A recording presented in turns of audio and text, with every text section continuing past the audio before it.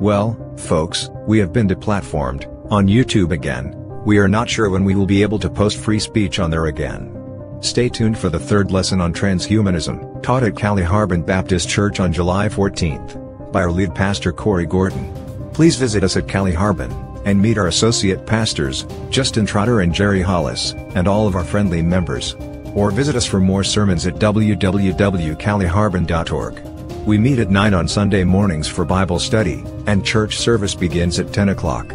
We then meet on Wednesdays at 6:45 with CCC being taught at 7:30.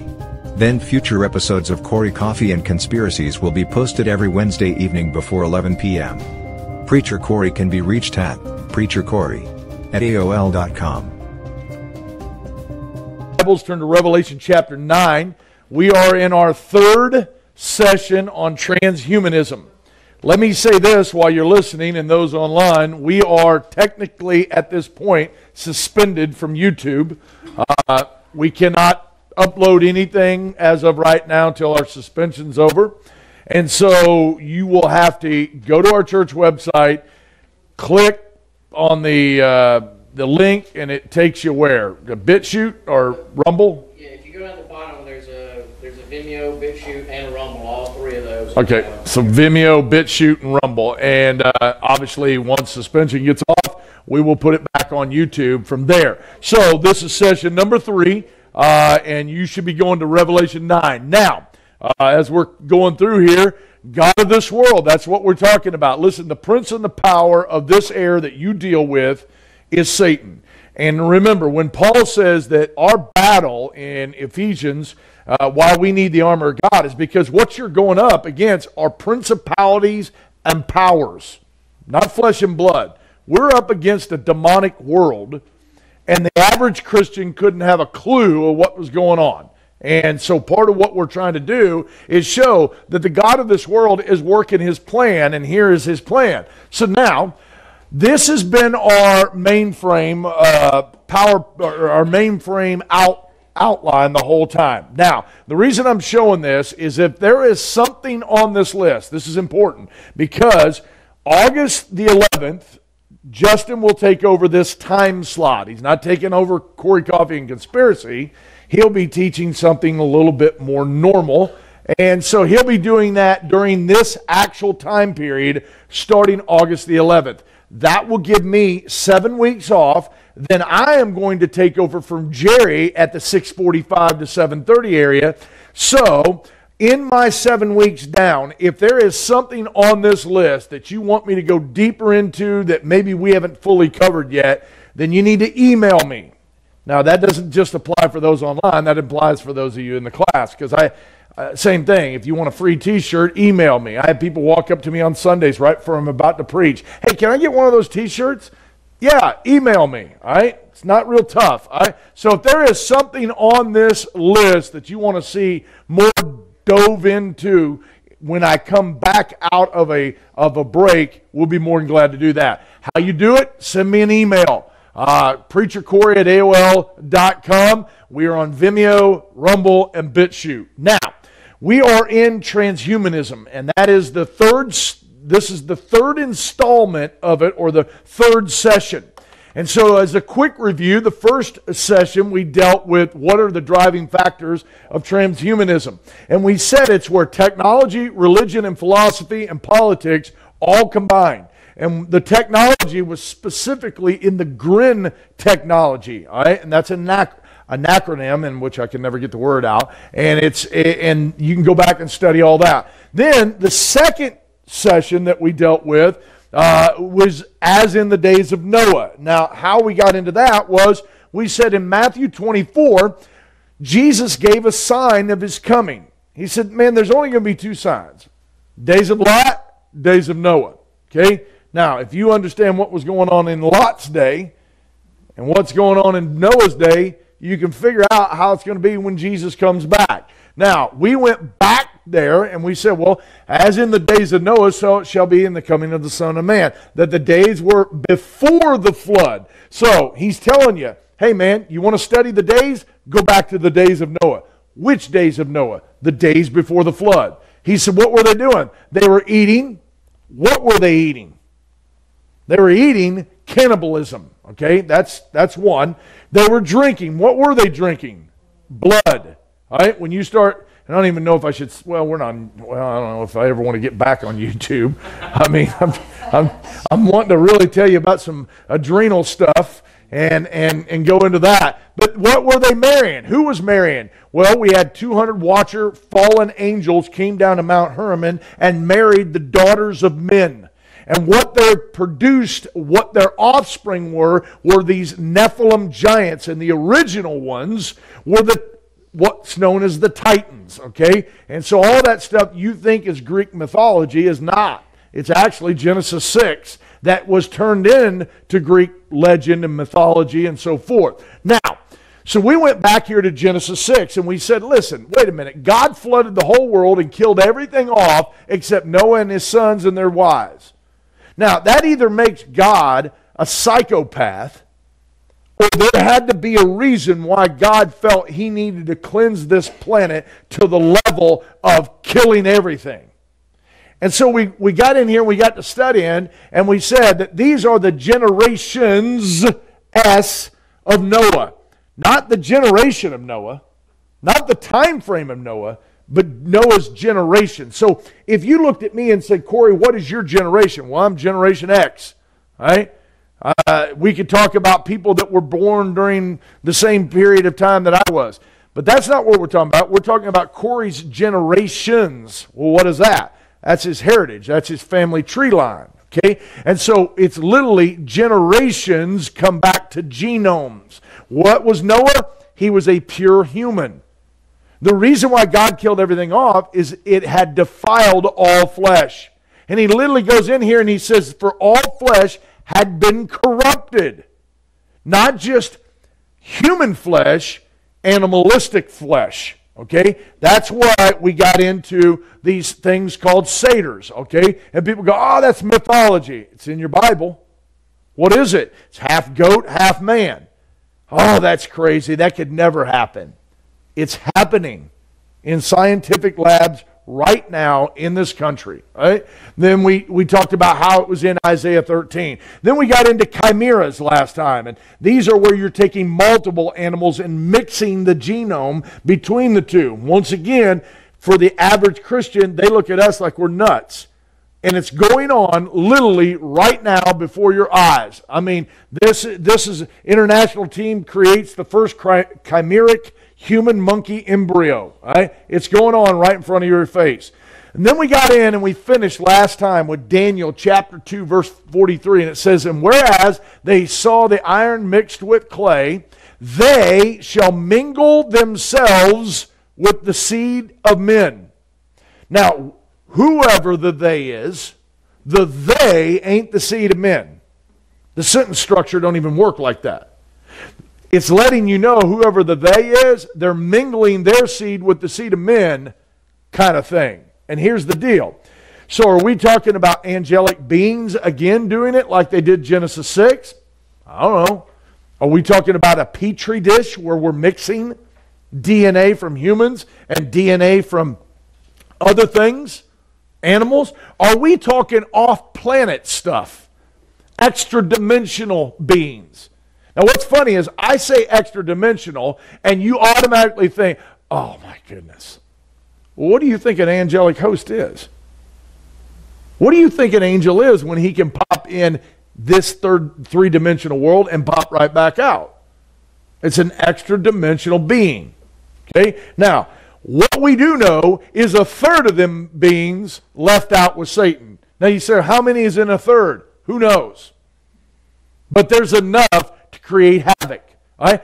We have demons, as we've described before. A demon is not a fallen angel. A demon is a unclean spirit of the dead Nephilim that have no place to go. And so what they need is a body to be housed in. And so when they start creating either biologically 3D printing bodies, these demons need to enter into them to give them life. Okay? Now, tonight we're going to pick up with CERN. Okay? And you say, well, what's this got to do with transhumanism? CERN is a big deal.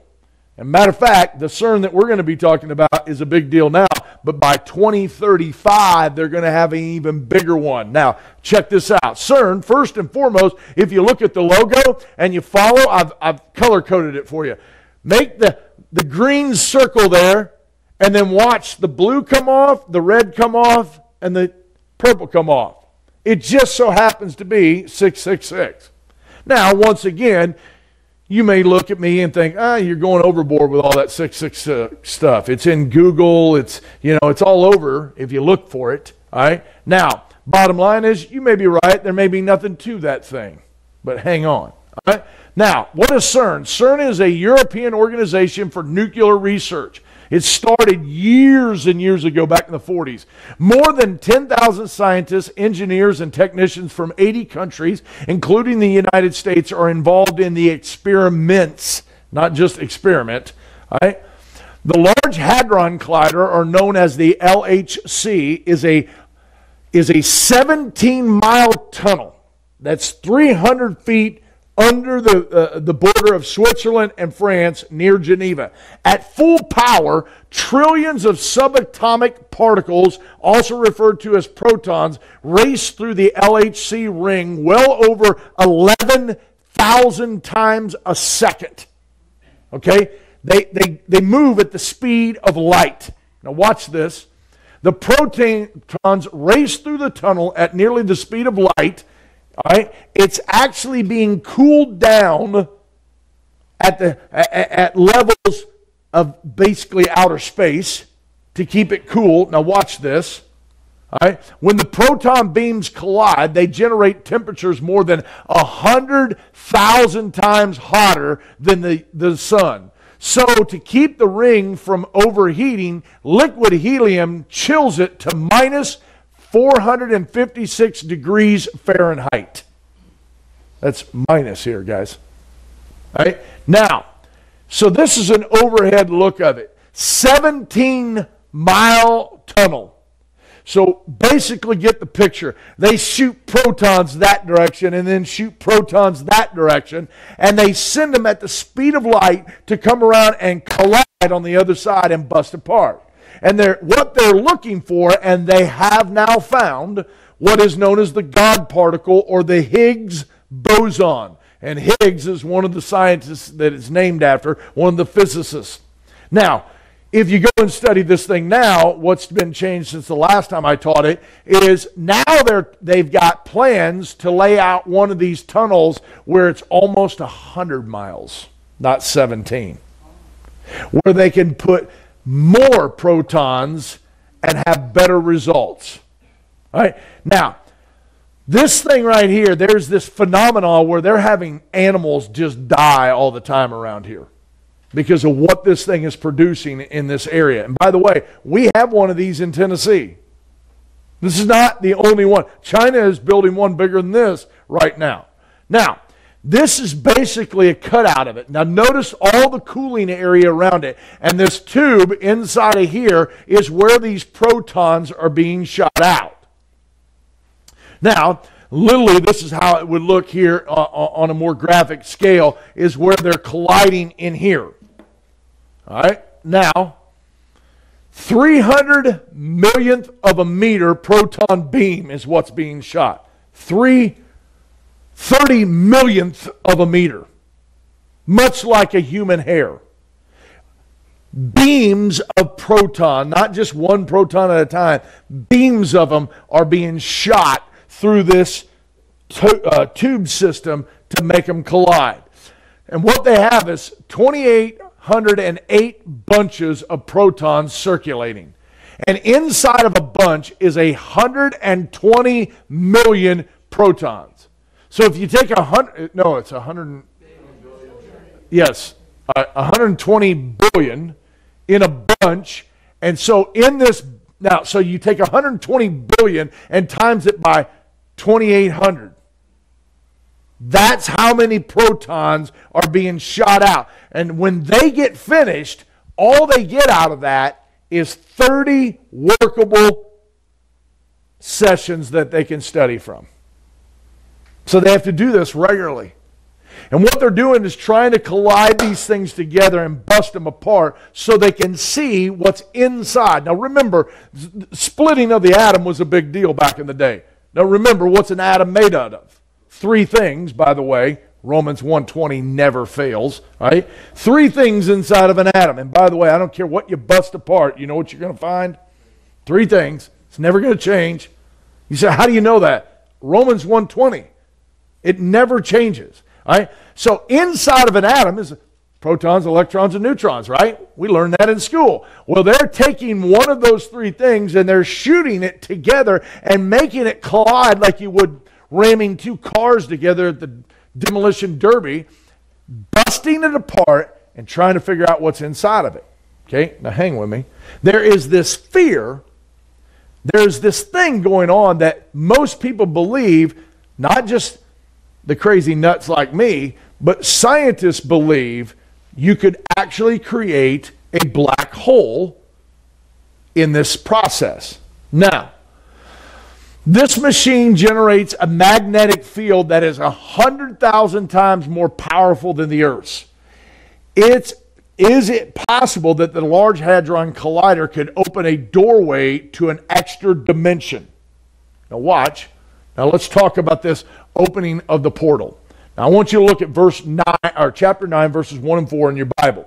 Now notice what he says here. He says, "And the 5th angel sounded, and I saw a star fall from heaven onto the earth, and to him it was given," look at the word, "the key."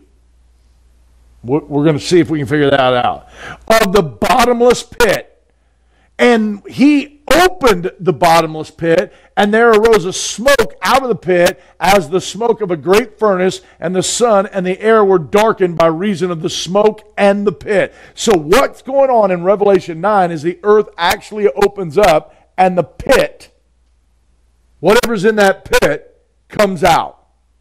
Now, here's the question. If that pit is what we commonly refer to as hell, is that in this dimension or in the next dimension? Or is it both? I mean, could we drill down and find it?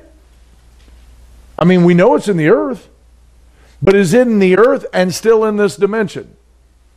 I mean, I'm asking the question because I don't know that I got that answer.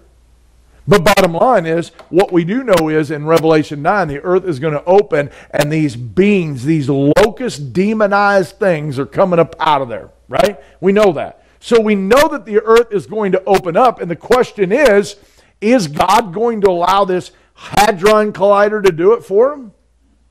Wouldn't that be interesting?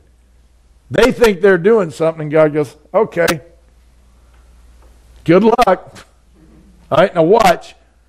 The opening of the door to other dimension. Now, I'm giving you the words of the guy running the place. Or he was. He's no longer running it.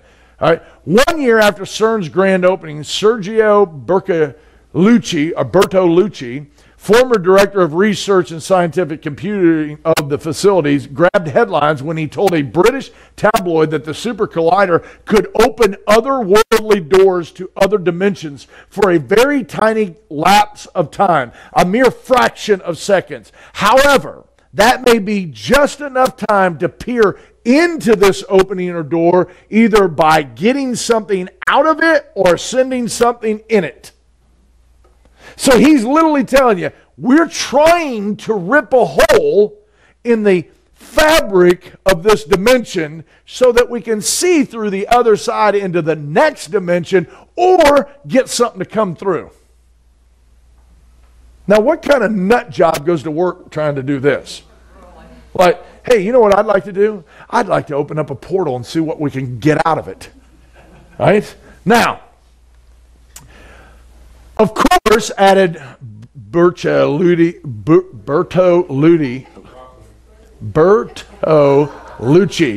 after this tiny moment, the door would again shut, bring us back to our normal 4-dimensional world. It would be a major leap in our vision of nature, and of course, there would be no risk to our stability of the world. Now, how would you know? I mean, how would you know? Even a regular, normal, atheistic scientist could tell you, you don't know that. From a scientific standpoint, you wouldn't know it until you tried it. That's the scientific method, right? All right. Here's Stephen Hawking. He had this to say about the Large Hadron Collider and what it may discover. He believes it could pose grave dangers to our planet. The God particle, also known as the Higgs boson particle, found by CERN could destroy the universe. Hawking goes on to say that the Large Hadron Collider is generating such unbelievable amounts of energy that there is a danger it could inadvertently create a vacuum bubble. Essentially, he is saying that because the universe is fundamentally unstable, in discovering the Higgs boson, such tremendous energies is released that the space and time itself could collapse catastrophically through something called the vacuum decay. So once again, when I'm saying it, I'm just a moron on the backside of Villa Rica teaching on a camera, right? But this is Stephen Hawking's, right? I think most people consider him the Albert Einstein of our day and up until he died, right? And he's saying, careful with this. You're messing with stuff you don't know what you're messing with. All right? Now, Revelation 4 says that there's a key that's going to open it, right? Or not Revelation 4, Revelation 9 in verse 1. He says, I saw a star fall from heaven, and to him was given the key to the bottomless pit. So something in Revelation 9 opens this bottomless pit up. Now, what is this key? Well, I don't know that we can biblically explain to anybody what the key is right now. We can take a stab at it, but I don't know that we definitely got a key of what understanding that is. Something God allows for them to use to open up this pit. All right? Now, comes D-Wave computers. Okay? D-Wave computers, which is this is Geordie Rose right here, who is the founder of D-Wave. He has since left D-Wave, went on to Kindred, which is all about AI, and he's since left there and went to this other project about AI that hopefully we'll talk about in the next session. But what he's building is quantum computers. All right? And so the best way to describe a quantum computer is, we started out with normal computers that obviously fit in buildings. Listen, back in the day, your phone had as much power as these computers, but back in the day, they would fill up whole rooms and they would put them inside buildings and stuff and so forth. And then we just got more powerful and they got more developed and so forth, and they got smaller and we were able to use them with way more power. And so there's a method of telling you how often something doubles in speed and size and capacity and so forth. Okay, what we're talking about with D-Wave quantum computers is not like any other computer. Supercomputers are not like quantum computers. When you think of quantum mechanics, there is the theory of the multi-universe theory. In other words, there's a plethora of Corys. Isn't that exciting? And each Cory in each universe does different things. Like I chose to wear my own shirt tonight. What if I would have got up and chose to wear a black shirt? That changes things, right? What you eat for dinner, where you drive, the time you left your house to come here, it changes everything, right? I mean, you ever been in a car wreck and thought, if I'd have just left 5 minutes earlier? This is how you think when it comes to quantum mechanics. That when you think about all the options and changes, that every one of us make changes to the very universe that we're in. You're in a classroom tonight because you chose to come here. And if you'd have chose not to come here, then you actually affect my universe. Because we don't have the interaction, right? Okay, so when you think about all the possibilities just in this room, of whether you came or you didn't come, what you wore, what you didn't wear, who you decided to speak to, who you didn't decide to speak to. This is quantum. And this is how you think, and it's just mind-baffling. Of all those different options, these computers are designed to do all this. Okay, now think about this. And I want you to think on a different level with computers when it comes to quantum computers. Let me give you an example. Okay, so when the Wright brothers did their thing in Kitty Hawk in the early 1900s, they actually flew was slower than a horse. You realize that? But they changed everything. Now, even though planes got faster and faster and it became a better way of travel, you do understand that the airplane isn't a better horse. A car is a better horse. An airplane can do something a horse can never do.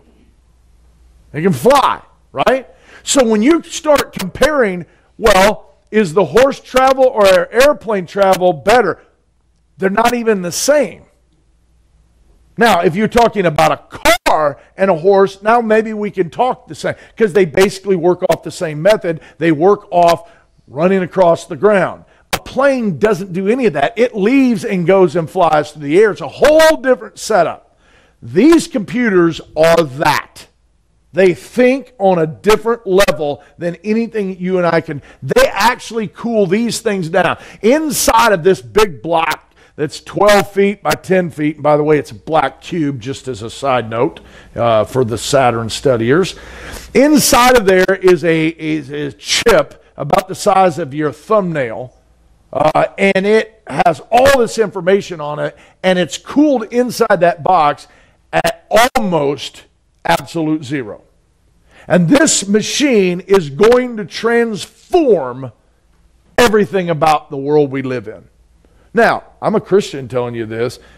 You go study it for yourself. I don't have the brains to figure out all that this guy talks about, but it's unbelievable. Now, here he is again. All right. Kindred is where he left D-Wave and went with them, and now he's with something else, and we'll talk about that later. But these quantum computers are now working at NASA, at Google, at CERN, and these are the things that are involved in getting to the next dimensions and working these machines so that we can tear a hole into the next dimension. So, is it a possibility that God says, oh yeah, I'm going to give you the key? What if the key is a quantum computer? Here's what I do know. The earth is going to open up and some demonized stuff is coming out of it. But I'm just wondering if maybe this is the deal.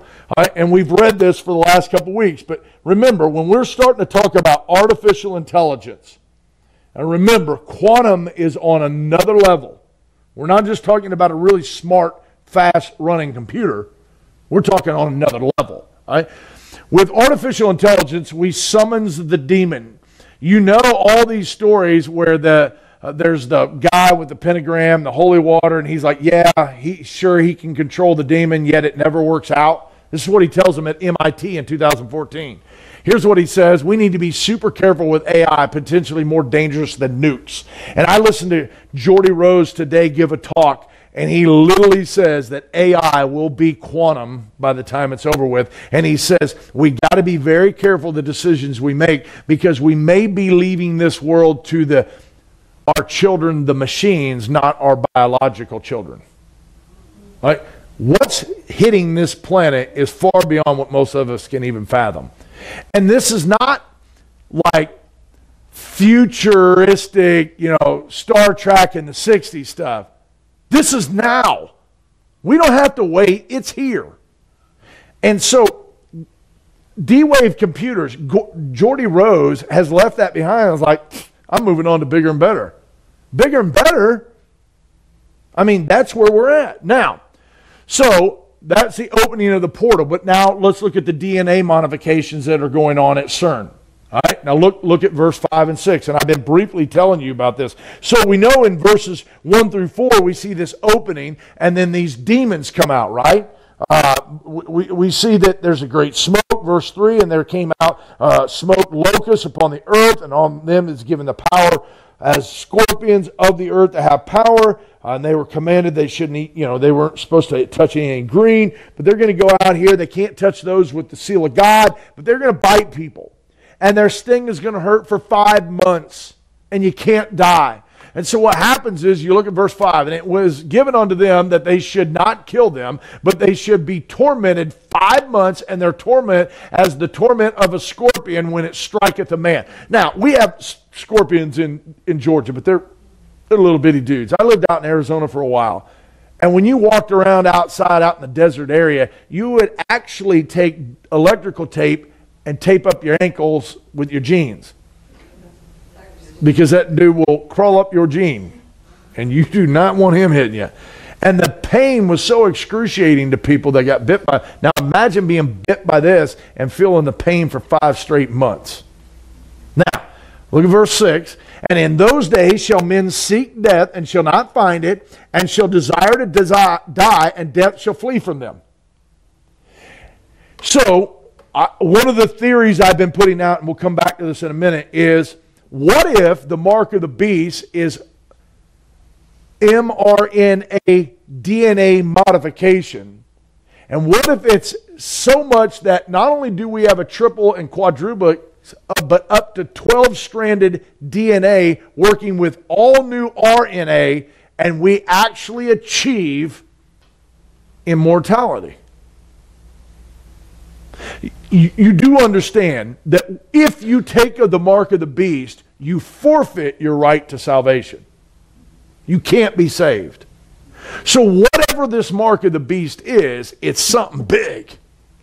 What if it's designing to remodify you that you're now that post-human, that Ubermensch that we've been talking about? And so therefore you lost your birthright, your ability to be saved, because what you did was forfeit your place in Adam, and now you're post-human. And within this post-human DNA modification, you now are immortal. About the time you get immortality is when God goes, okay, I'm going to give you the key. You're going to open up the earth. Watch this stuff come out. They bite you, and the pain is so excruciating, you want to die and can't. I mean, this is what they're working for. They're working for immortality. Here's the problem, guys. Even if you got immortality, you want to live in this mess? This is a messed up world. And it's going to get a whole lot worse. And so what happened is, I'm theorizing, I can't prove anything, I'm just giving you an option here to ponder on. What if they get this immortality, about the time they want to die, God says, nope, for 5 months you're going to deal with this. They'll take guns, blow their stinking head out, and just splatter everything and feel every ounce of pain and can't die. And yet still feel that scorpion bite. Now, so we know it's a key, right? I mean, there's a key that's coming somehow, some way. Now, here's what goes on at CERN. They do DNA modifications through transgenetics, transhumanism, hybrid humanism, genetic engineering, and nanotechnology. They're not just slamming stuff apart over there. They're doing all kinds of DNA manipulation. And Lord willing, I'll come back to that. All right, so number 3, the king of the pit. All right, now let's look at verse 11, 9:11. That's not by accident, folks. All right, and they had a king over them. So this pit opens, right? Get your mind's eye around. Verses 1 through 4, God says, here's the key, open it up. Let's say it's let's just say that key is the CERN Super Hadron Collider, along with this D-Wave computer, and God allows them to open up into the next dimension and allow these trans-dimensional beings to come out. They start biting people. People can't die. And verse 11 says the king comes out with them. Okay? Now check this out. It says, and when they had a king over them, which is the angel of the bottomless pit, whose name is in the Hebrew tongue Abaddon, but in the Greek tongue, his name is Apollyon. The word Apollyon is in every culture. Every culture. Obviously, it's a Greek terminology, but it is throughout all of ancient, the concept of Apollo, or Apollyon, coming back. By the way, just as a side note, every time we have an inauguration, I mean a real one, all right? Every time we have one. You caught that? All right. So, every time we have one, the man stands in front of the pregnant belly of Osiris, or Semiramis, while the Washington Monument phallus of Osiris is down in front of him. When this event is going on, every single time, if you go down to that monument, hang a right, and go down to the 33rd Temple in Washington, they are actually having a seance because they believe that eventually the apotheosis, the guy that we're inaugurating, is going to be Apollyon. This is what the Freemasonry teach. Now, those that are in the Blue Lodge or the third degree that you see out here collecting money wouldn't have a clue about any of that. All right? But now, bottom line is, here is CERN's choice of where they are located. All right? They have a curious choice of geographical location. Now, here's what's interesting. They're about to build another Hadron Collider much bigger. It's called the Future. All right? And instead of just finding a new piece of property, they're going to build it at the exact same spot. Now, it doesn't make any sense to me. I'm like, well, wait a minute. You know, if you're going to build bigger and better, you know, if we're going to build a new church, we wouldn't build it right where that one's sitting. We'd build one down here, and once we moved into there, get rid of this one. All right, now check this out.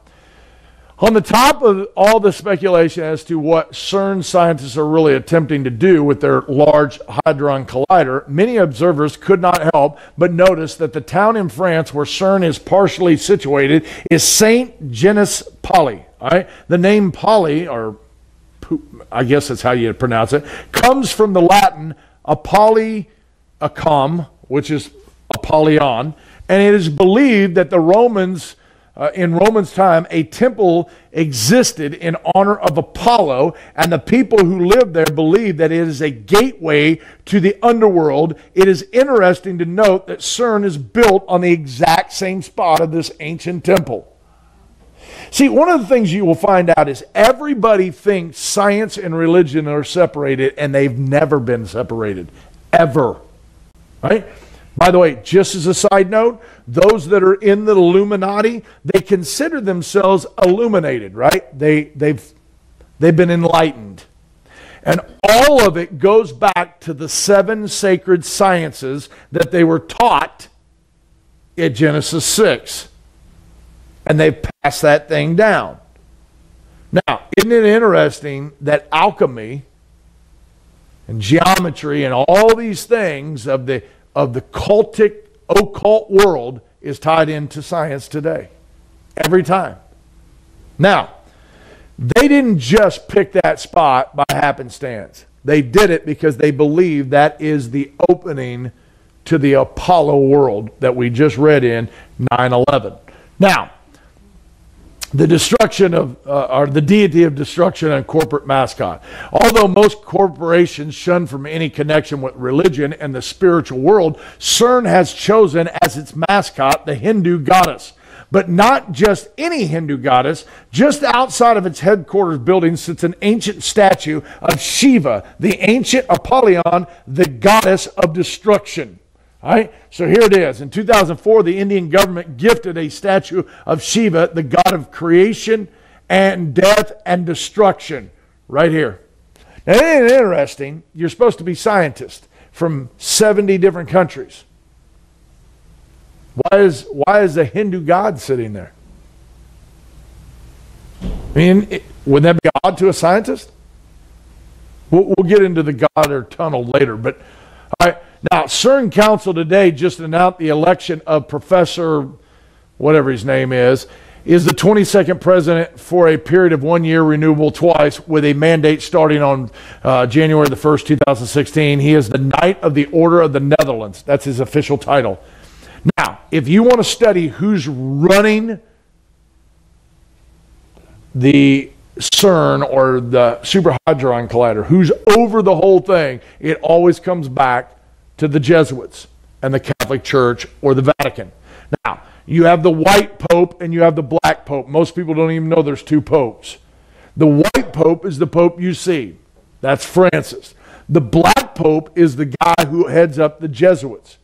Now, every single engineer, head, everybody that's running the show over there, all of them are trained in Jesuit colleges.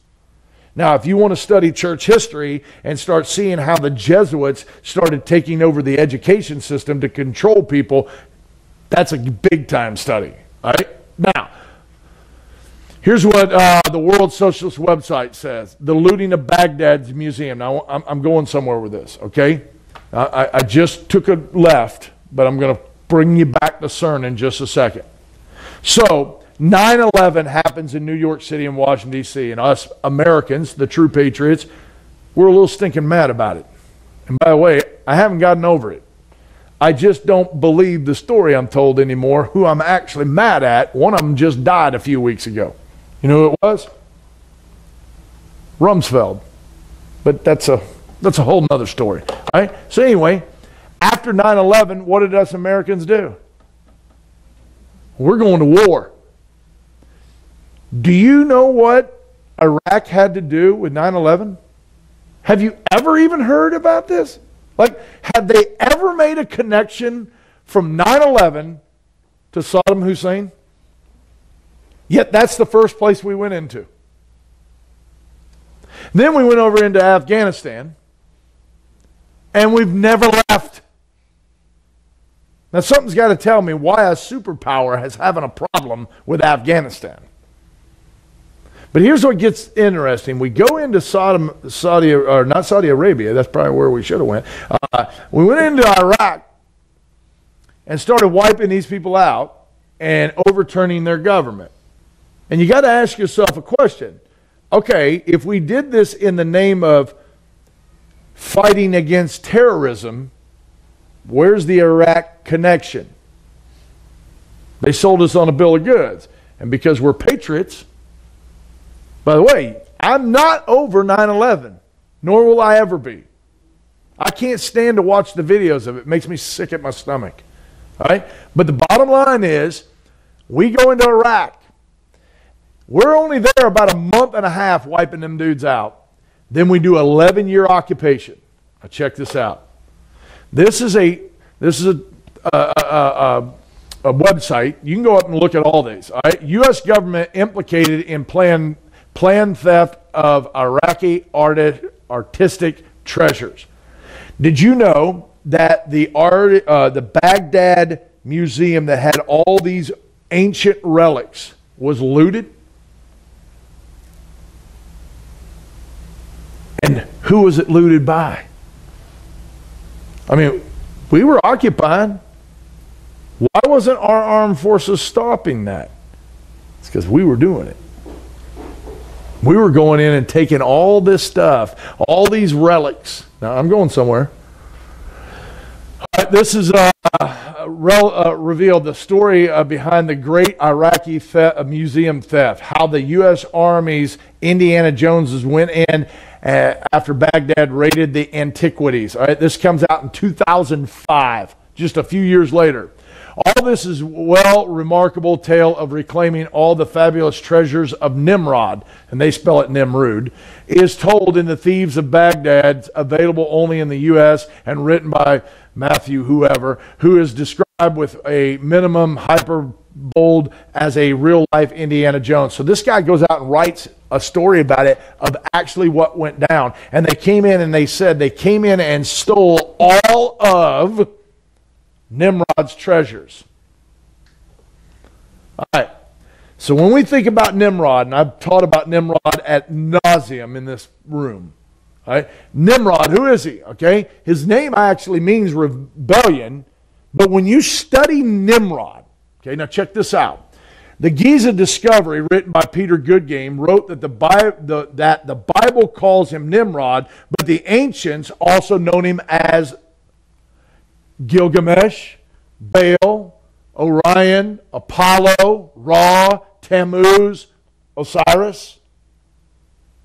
We've even taught all this. This is not new information. But one of them that he's known as is Gilgamesh, right? The story or the epic of Gilgamesh. All right, we know him, right? Now check this out. He is often depicted as a giant. In other words, here's the statue of Nimrod, Gilgamesh, Osiris, however you want to call him. You say, why does he have so many names? Well, what went down at his kingdom? What was his kingdom? Babel, right? Right? Babel. Just a little side note here. What was going down at Babel? They were building a really tall building, and God got mad and said, man, if we don't stop this, we'll never be able to stop them, right? Because of a tall building? And oh, by the way, if they were trying to actually build a tall building to reach heaven, they weren't doing it very good because it was down in a plain, the plains of Shinar. They might want to start on a hill. All right, now check this out. Do you honestly think that God came down and destroyed their languages and caused confusion because they were building a tall building? Or they were actually doing stuff that we're starting to do now? Where most people make a mistake is they think Genesis man is stupid. Genesis man is way smarter than you and I. Way smarter. How smart could you be if you had 900 years to live? Whew. Now, Babel, what does it mean? Everybody says, well, it means confusion. It did. The name changed after God did that. But let's just look at the Hebrew word. You know what Bethel means? House of God. That El is God. Beth, house. Babel, gate of God, or gateway to God, or the gateway to heaven. What they were doing at the Tower of Babel was not building a tall building. They were trying to tear an opening in the next dimension. And you say, I don't know if those guys would have had the technologies. First of all, do you understand what was going on before the flood? And a lot of that information got passed down. Right? So get it out of your head that this is just a bunch of sheep herders who are really stupid and they just so happen to be building a tall building and God's a little fired up about it. God's very testimony in Genesis is if we don't stop them, there's nothing they're not going to be able to do. So God destroys their ability to communicate. So what happens? Everybody leaves out of Babel. What do they have? They have one world religion. What is that religion? It is the worship of a holy son and a holy mother. And that's why every place you go, Nimrod is in that community because they all left out with that same belief system. Now, so here he is holding a lion in his arms. Now, the ancient texts also have the statement that he was 2/3 God, 1/3 man. Right? By the way, if you're 2/3 God, somebody put that into a decimal real quick. 666, right? Right? The number of the guy coming on the scene, his number is 666. Who's the he? Nimrod. Right? Now, you say, here's what's crazy. If you go to Genesis 6 says that when the fallen angels and the human women got together, they produced mighty men. But when you go to Genesis 10 and you start reading about Nimrod, he became a mighty man. And so what goes down is people go, well, wait a minute, was he a Nephilim? Was he part Nephilim? Well, how far-fetched would it be to inject Nephilim DNA in you and you become part of that? So, that's crazy. Not that crazy. It's going on right outside your window. All right, now, so this would certainly support that the Nephilim genetics case that we have made concerning the descendants of Ham. Now, Gilgamesh's tomb. Now, notice the dates. Tuesday, April 20th, 2003. Archaeologists in Iraq believe they have found the lost tomb of King Gilgamesh and subject of the oldest book in history. The Epic of Gilgamesh was written in the Middle East scholars 2,500 years before the birth of Christ, commemorated the life and the ruler of the city of Uruk, from which Iraq gets its name. Now a German-led expedition has discovered what is thought to be the entire city of Uruk, including where the Euphrates once flowed, the last resting place of this famous king. Notice the date. This is 1 month after we decide to go in and go, oh, no. The terrorism, we got to go into Iraq. Now watch. All right, there we go. All right, so now you got this article that just came out June 9th, 2020. The DNA of Nephilim King Gilgamesh and the war in Iraq.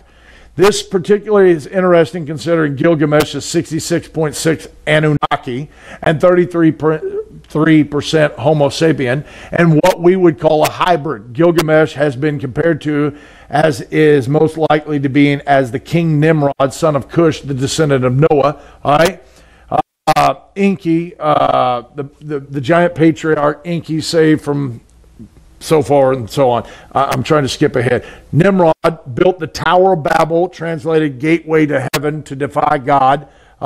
In light of recent progress made in the fields of genetic manipulation and epigenetic research, I have to ask myself if the Iraq invasion, 1 month after Gilgamesh was found, was deliberate attempt on the part of Western powers to acquire ancient alien technology and possibly DNA for future engineering and possibility resurrecting or cloning an Anunnaki DNA. Why did the U.S. military loot the Museum of Baghdad, and why are there 3,000 artifacts still missing from the archive? By the way, 1 year ago this article was written. You think we're in Iraq because of terrorism? No. Nothing to do with terrorism. By the way, if you start to realize what went down in New York and Washington, D.C. was a design so that the American people would be all gung-ho about going into places like this. Now, all of a sudden, 20 years later, the rest of us, especially guys like me, have woken up and went, I'm not buying into any of that. We're not attacking people anymore. That's stupid. All right? So now, bottom line, and by the way, the people we ought to go after, you don't even have to leave this country to do so. Now, bottom line is, the body of Gilgamesh was found. His body was transported first to the Vatican, left the Vatican, went to the LHC. It's at CERN. What are they trying to do? They're trying to recreate the DNA of Gilgamesh, Nimrod, which makes this verse a little different. So, we know in chapter 9 there's a king coming up out of there, right? Now, I've taught that the human being of the Antichrist will die 3.5 years in. At 3.5 years in, the pit's going to open. Judas is coming up out of there and entering into this dead guy's body. And Judas is going to be reincarnated, if you will. Now, there are those that I study after that would say it's not Judas, that it's Nimrod. Now, you say, well, wait a minute. The beast that thou saw was, is not, and shall ascend out of the bottomless pit. Here's what we do know. The king that's coming up out of there, he was. He was not in 96 AD when John wrote this, but he's going to be again. Now, they make a good case that it's Nimrod, going back to that 66% thing. What's the number of that dude? 666. So, the DNA manipulation that is going on at CERN is designed to bring back. And what happens if they start bringing back the archons, the titans? What we do know is what's hitting this planet when Jesus Christ comes back is what was on this planet before the flood. Now, how that's going to happen is above my pay grade. But I can tell you this much. All the scientific ability is already here to make it happen. And it's what I talked about with the 3D printing. It's what I talked about bringing them back. So, all right, we're out of time, but all right, if you got any questions, email them to me. If not, and then, by the way, if you saw something on the list that you would like to have taught about here in a few, when I come back after a 7-week break. Now, I'll have a few more weeks to go here, but all right, if nothing else, God bless you. We'll see you all Sunday.